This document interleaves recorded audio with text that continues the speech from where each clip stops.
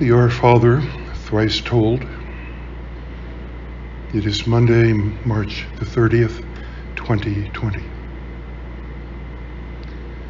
I don't want to call the following translations of the Our Father. I've tried to be faithful to the underlying spiritual truths of this number one Christian prayer. But I have inserted different words and images between the reader and these truths. Of course, in changing the verbal surface of the prayer, I have unavoidably colored, oriented, specifically directed and focused the prayer in my own way. Thus, I could call the following not translations, but interpretations of the Our Father. For example, we know the first petition of the prayer, Our Father, who art in heaven.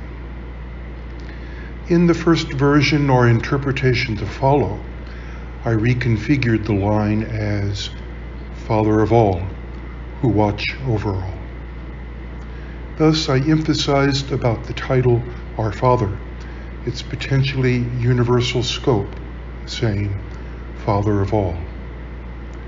And I tried to capture the phrase, who art in heaven, by shifting from the image of the Father being in a place, heaven, to one of the Father performing an action, watching over all.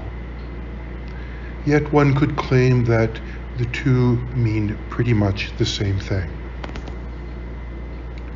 So, to the poem. 1. The Our Father, thrice told. 1. Father of all, who watch over all. Though your name catches in our throats whenever we call to you, yet you are near to us, we know, and gladness fills our days. May sunlight fall gently upon the earth, may thick grass obediently spring up. You have given us the need of bread. Give us fields to till, harvests to reap.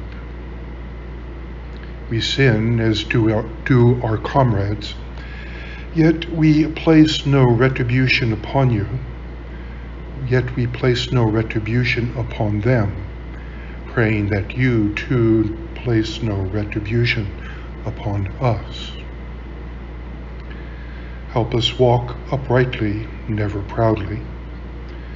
And since our souls are weak and sheltered, protect us from summer's heavy heat and winter's bitter cold. 2.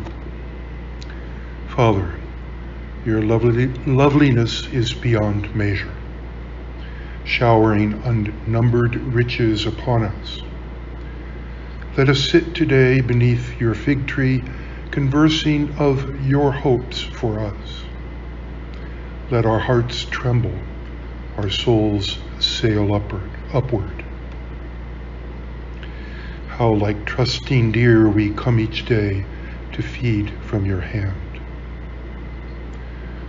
When in shame our spirits sink before you, look kindly upon us. For we too look kindly on all whose spirits sink in shame before us. And never forsake us, we pray, no matter where the world may take us. For deep in our hearts we know that there is no saving God but you. 3. Holy Father, transcending all things, Maker of the world to come. Your words bestow silence and peace. We hear them and our minds soar within. Give us knowledge, let it linger long, stretching out before us, leading us to where you would have us go. You feed us with your manna that falls freely like grain before geese, yet how we flourish even to fullness. Mercy awaits us, if only we would step forth from the forest's gloom into your sunlit meadow.